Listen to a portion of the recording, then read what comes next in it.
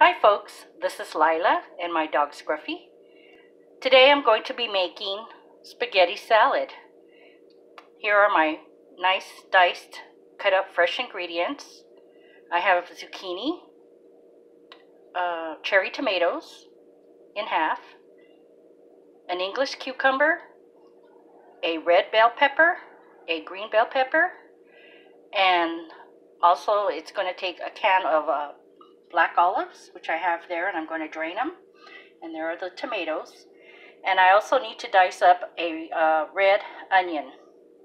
And over here is my cooked and drained spaghetti. I used the thin spaghetti because I didn't want really big, thick, strands of noodles.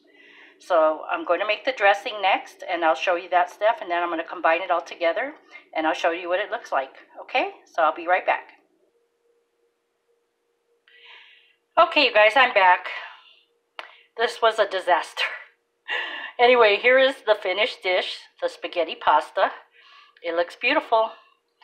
I got this recipe off of Pinterest, and I didn't like a lot of things about it. It didn't tell me like what size bottle of dressing to get, you know what I mean, like a regular size or large.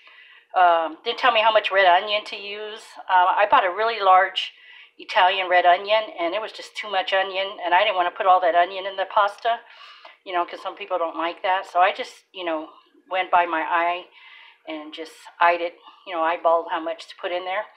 As you can see, it's a beautiful looking dish. The second problem was I had to get a heavy stock pot to fit all this in and mix everything. I had like, look at this, all these different bowls over here I was trying to use. And then I was worried it wasn't going to fit into this container, but it did. But it's a beautiful looking dish. I did taste it. I don't know, I think it needs more seasoning or more dressing. It's a little bland, but it is delicious. It's a beautiful, salad for summer.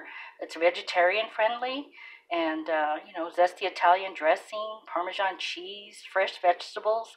Can't go wrong with that. Even though the pasta is carbs, but what the heck. So anyway, you guys, I'm sorry I couldn't show you the dressing, and I'll put where you can get the recipe from if you want to check it out. If not, no big deal.